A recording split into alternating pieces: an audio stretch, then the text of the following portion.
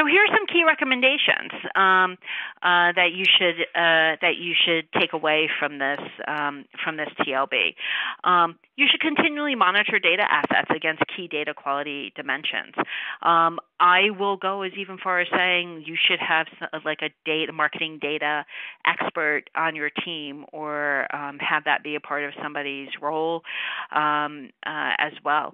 So the first thing to do is to build governance policies that are intertwined with the marketing process, and this means established processes around planning, budgeting, and business alignment, making sure that there is somebody committed and there are dollars working towards auditing and viewing data governance or data through more governance policies. Second is focus on the data quality first, and this means focus on your customer information, managing duplicates, validating email addresses, deduping, purging both old and fraudulent account and bot traffic.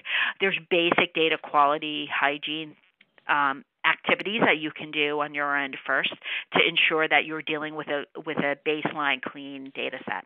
And then finally, raise your data capture game. So this really focuses on requesting updated and new information to maintain and fill out the data that you're leveraging in analytical models. It has become a game of tracking over the past few years in terms of tracking data governance and quality changes across third-party vendors or across your technology or browsers, really off advertiser data that you use for your measurement models. There's been drastic changes of what data you can have access to and you can't have access to across certain platforms, and that should be the marketer's job in terms of tracking those changes and ensuring that the data governance policies within your organization can manage through those changes. I think that is the first baseline thing that marketers really need to focus on.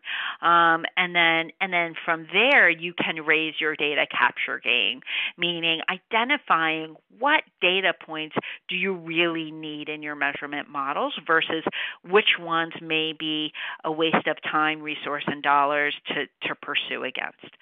And those are the key kind of recommendations in terms of just how to become more data savvy in the context of marketing performance measurement.